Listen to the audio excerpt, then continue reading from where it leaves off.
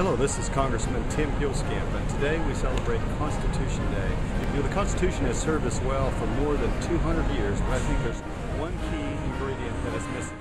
I think what is missing in the Constitution is a way to tie the hands of Congress, tie the hands of a broken system in Washington, and force them to balance their budget. 49 states have that requirement. Your family does that. Businesses have to balance their budget. You do that in your own life. That's why I believe Washington is a balanced budget to our Constitution. The next few weeks, next few months, the U.S. House and the U.S. Senate will be voting on a proposed amendment to balance the budget.